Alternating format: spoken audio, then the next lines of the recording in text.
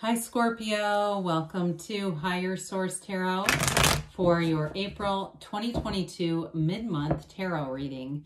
This is a reading for all Scorpio, Sun, Moon, Rising, and Venus. Thanks to all of you for all the support. I send you love and much appreciation every single day. And if you are new here, welcome to you. I post new readings on Friday, then again on Monday. So if a reading doesn't resonate, come back in a couple of days. You can watch a new reading. It's always somebody's reading, not always everyone's. However, I will say with that, you attract these readings. Have you ever thought of that? So there may be some gem in a reading that is meant for you, or it could be energies that you just aren't in right now. They're attracting, and so they may seem like this doesn't sound like me, but you may find, oh, it is.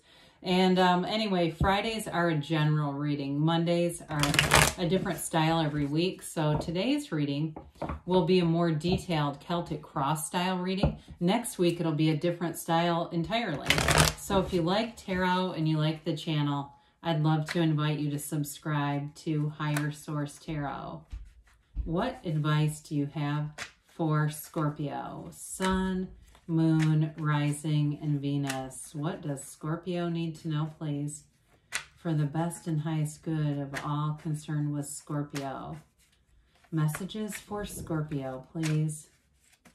All right, so we will start here with the tarot, and then we'll have the angel answers. I'm going to leave that as a clarifier. Let's see what it is. Okay. I had to. It just seemed like the natural thing to do. Current situation, Jesus. We've got the Ten of Swords, Ten of Wands. I'm glad to see those in that position. You've got the Queen of Wands in your subconscious. Ooh, that's a cool, this is really a cool alignment.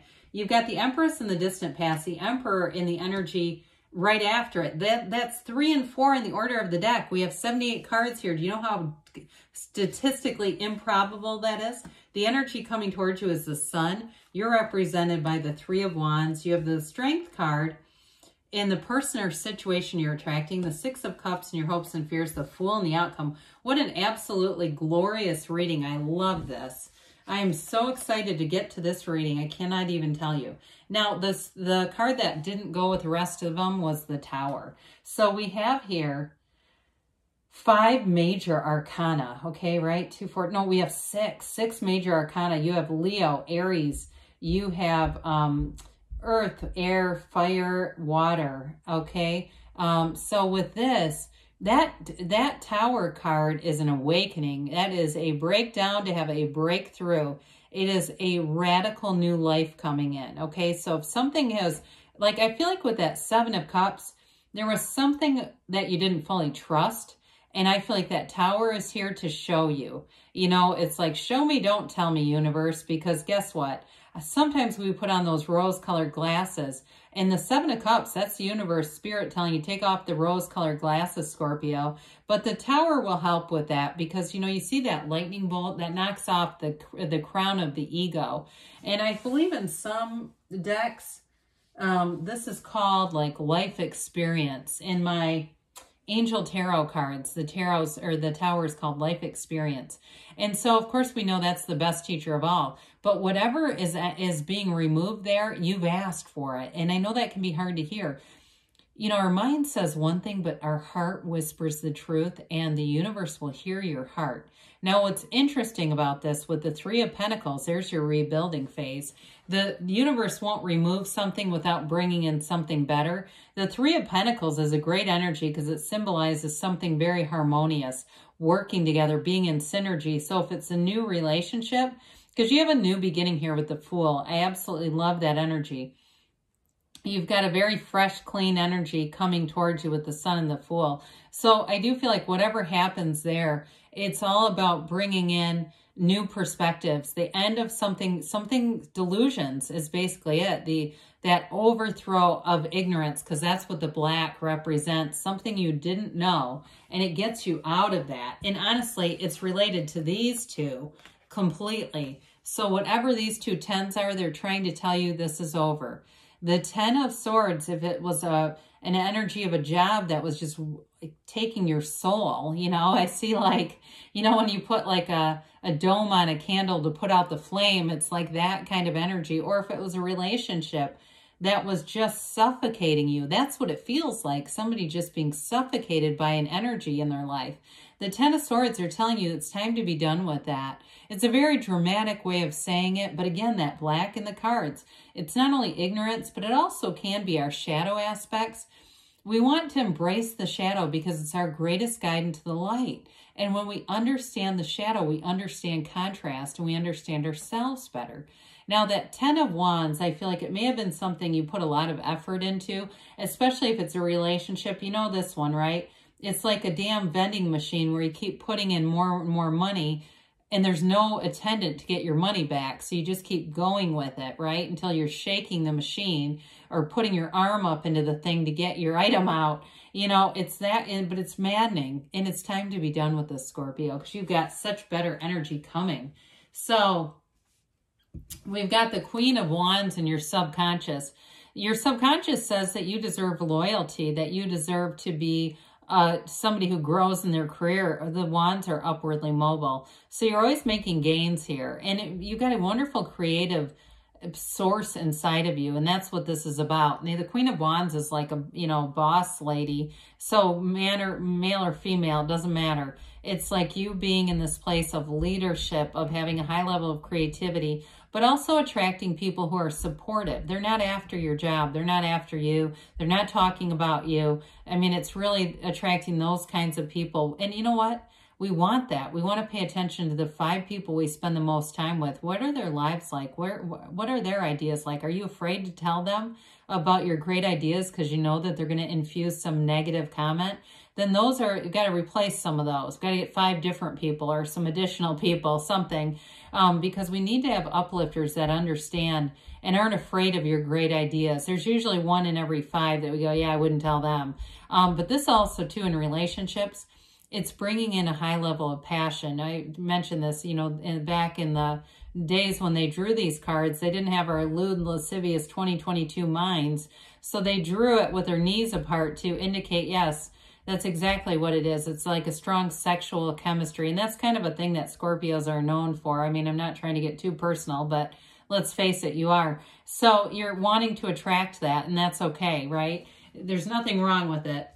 So in the distant past, I just love these two together. I have to point this out. It just makes me so happy whenever they appear, but right in order there. My God, I mean, I just love this. With the energy of the sun, it's like you have like a match made in heaven here. And even though they have some differences, okay, they're meant to be together. There's no doubt about that. And what they do for each other and they do for love. Now, this is both the mother and father of the tarot.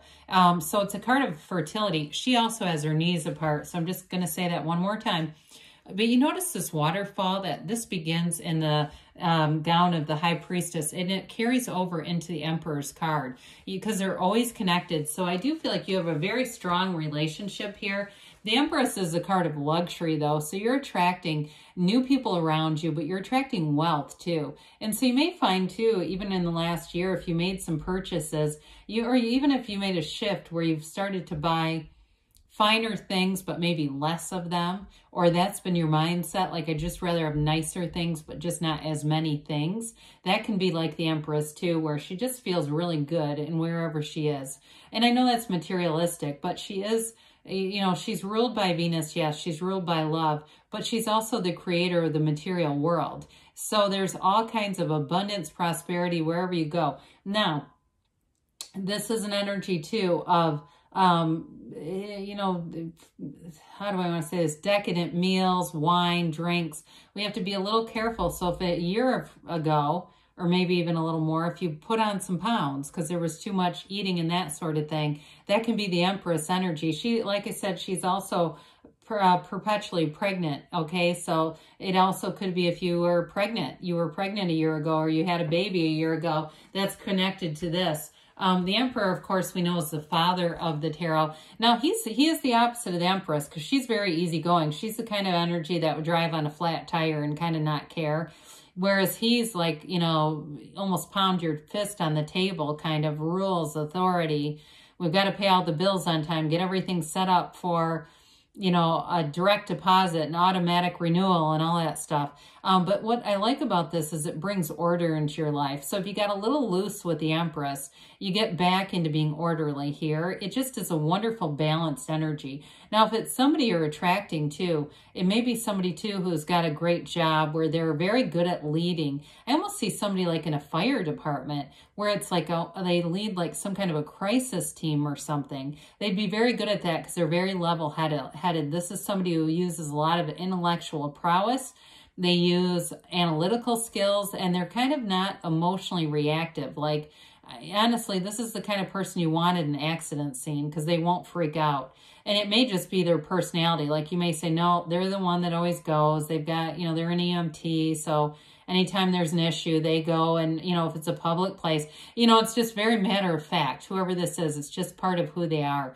But like I said, it is nobility. And I want to say, too, he holds this staff because that represents Venus. And so he's always connected to his Empress. So in a relationship, you have a strong magnetism and an energetic connection to whoever you're attracting here. Well, we love the energy of the sun. It's gains, riches, and synergy. This is an absolute regeneration in your life. It's living a life beyond limits, a life without limits. It is feeling like you're on top of the world in the energy of the sun. It's an absolute beautiful new energy that comes in that brings true joy. And so this little androgynous child, it shows that you have a lot of power in a situation, but you wave that banner of victory. So I do feel like if there's something financially to be gained here, this is where it comes in. It may just be a really solid month at work, especially if you have any kind of commissions. You'll find that you just are getting tons of new opportunities that way. Anything with commissions, or just, like I said, if there's some fluidity in your income, this is going to bring it in. But it's very high vibrational energy. I have to point out too, you've got sunflowers in the energy of the Queen of Wands in your subconscious, and you have them here too because you've got this magnetic pull on people. You have a vibration. When you walk into a room, people feel this. They feel the magnetism of it. And I will say with the synergy, you're going to know right away if you're attracting the right people who are a match. It'll be automatic for you. And it's okay to not want to connect with energies that are in a lower part of the scale, right? We don't lower ourselves so they can catch up and be a match to us. We just keep moving until we find matches. But like I said, it's a very robust energy that's going to have you feeling awesome. So your energy is the Three of Wands here. Threes are about growth, especially with career or any kind of business. This can be a card of an entrepreneur. So anybody who's maybe studied business with the focus on being entrepreneurial, here you go. I mean, it can be, though, a card of waiting. So if you've been waiting on a relationship, you may have somebody, too, who's connected to your past in some way.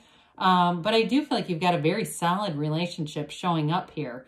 So if they're connected, it may just be that they have a lot of similarities from the past.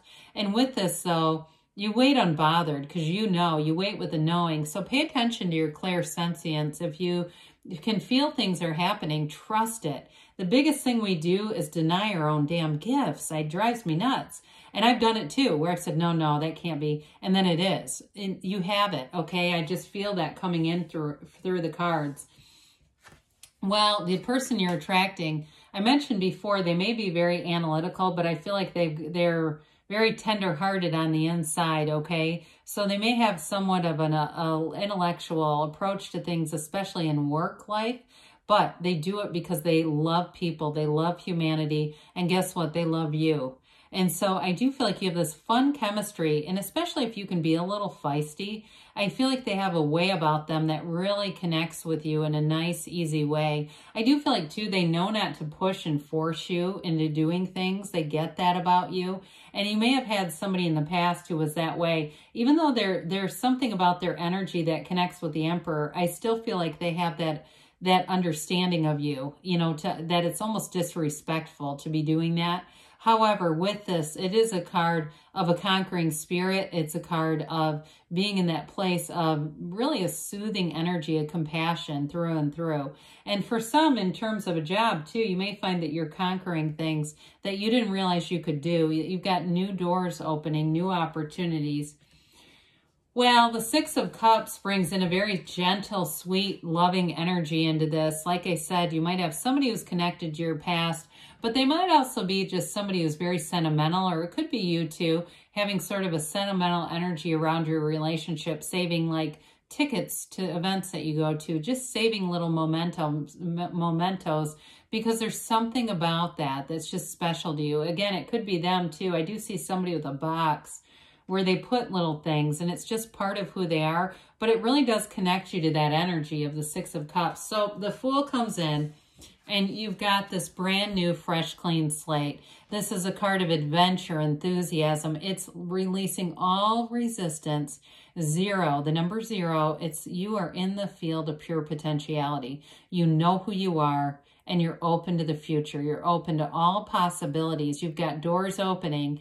And so with this, in terms of relationship, you can't wait to know about each other. You've got this enthusiasm, but also this curiosity to understand each other. It's a wonderful energy for any new beginnings, and really bringing in this place of going out and exploring, being in this world, but being in the place of the sunlight of the spirit. It's a wonderful, wonderful card to have in that position. Let's see what the angels have to say for you, Scorpio. I talked a little long because you've got a fantastic reading. It was easy to do. All right, let's see what else Scorpio needs to know, please. Messages. Oh, Jesus. Well, I'm going to take the one on the top. Oh, gosh. Well, that was exciting. You know, I could edit that stuff out, but why would you? Oh, God. Oh, that was awesome. Golden opportunity. Not surprised to see that coming up. We said it, didn't we? Helpful people. You're going to attract the right time, and it has to do with that sun energy. Right people at the right time. Communicate clearly. And you have take action. That was a card. That was one of them that was left. Don't stop, okay? Because great things are on the way. I love you, Scorpio, and I'll be back again soon.